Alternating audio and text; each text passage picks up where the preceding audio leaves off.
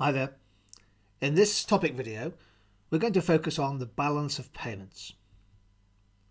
The balance of payments is essentially a record of all of the trade and financial transactions made between consumers, businesses and the government in one country with others.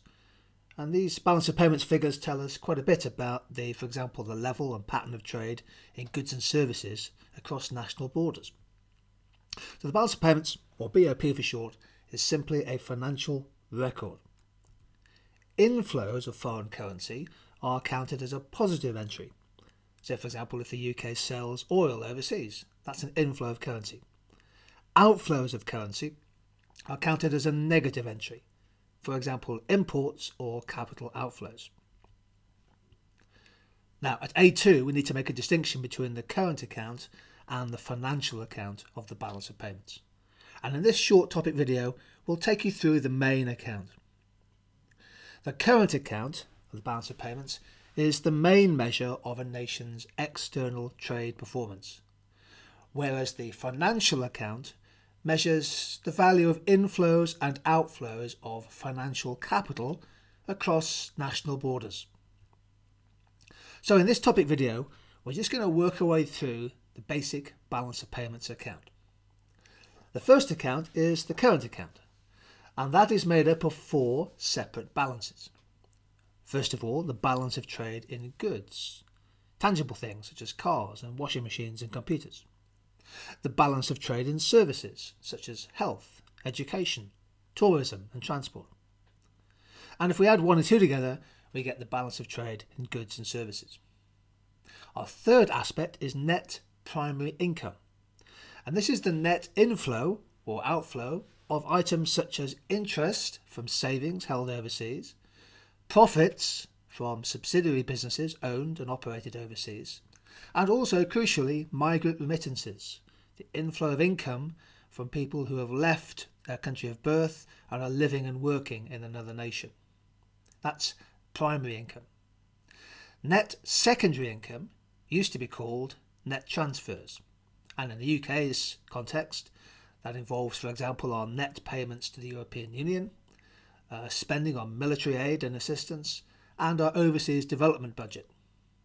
So if we add 1, 2, 3 and 4 together, we get the country's current account balance. There's a couple of items on the capital account, and they basically involve the value of the sale of items such as patents, franchises, leases, and other items of sort of capital value.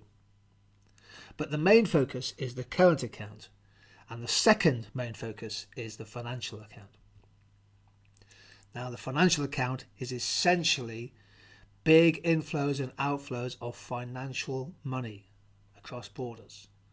Changes in the ownership of assets and liabilities, for example, between British residents and non-residents. 3 aspects in particular stand out. One is the value of the inflows and the outflows, hence the net balance, of foreign direct investment, such as building physical manufacturing capacity in a country.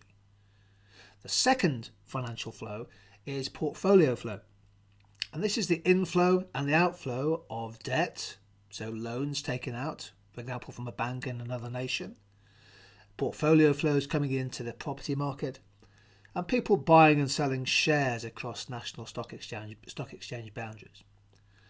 So foreign investment flows and portfolio flows are 2 key sources of external capital.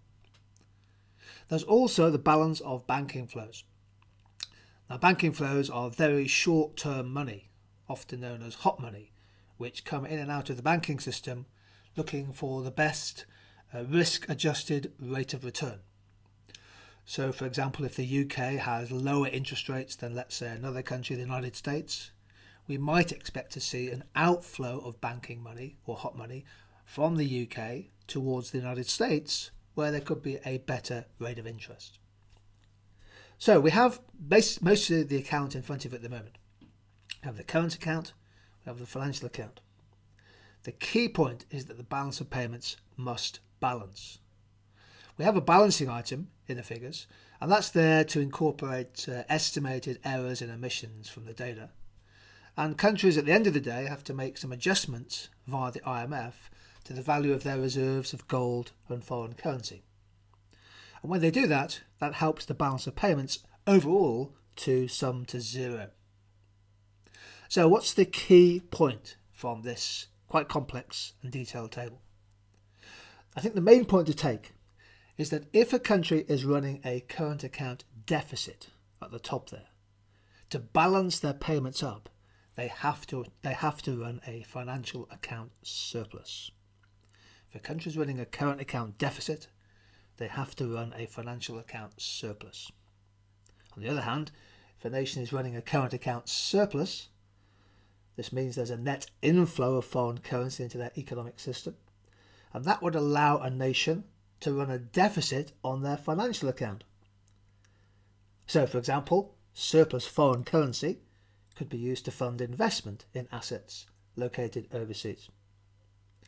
The balance of payments, however, must balance. If we include the balancing item and adjustments to the gold and foreign currency reserves, the balance of payments in a given year will balance. Now, from the UK point of view, we run a trade deficit in goods and services of around 2 to 3% of our national income. And when we include the primary income and the secondary income that we've mentioned in this topic video, our current account deficit is significantly higher than that. Indeed, in 2015, we ran a deficit of just over 5% of our national income. And we'll do a separate topic video on why countries operate current account deficits. What are the underlying causes? So the British economy runs a current account deficit and therefore will need to run a financial account surplus. Here are some other countries that are running huge, you could say significantly and unsustainable current account deficits. Some of these figures are astronomically high. And on the other hand, there are countries, much bigger economies as it turns out, that are running enormous sustained current account surpluses measured as a measured as a percentage of GDP. So, for example, Singapore in 2015 ran a current account surplus of 1/5 of its national output. Taiwan, 12% current account surplus. And the three big countries that I've picked out here are all big current account surplus countries. Germany, the world's biggest manufacturing exporter. South Korea, a hugely successful exporting nation. And China, whose current account surplus is smaller as a share of GDP, 3.1% in 2015, but of course it's the world's second largest economy, so that translates into a surplus of hundreds of millions of dollars. Again, we'll do a separate topic video on the reasons why countries run current account surpluses and some of the consequences of that. But this has just been an introduction to the balance of payments, and in particular the difference between the current account and the financial account.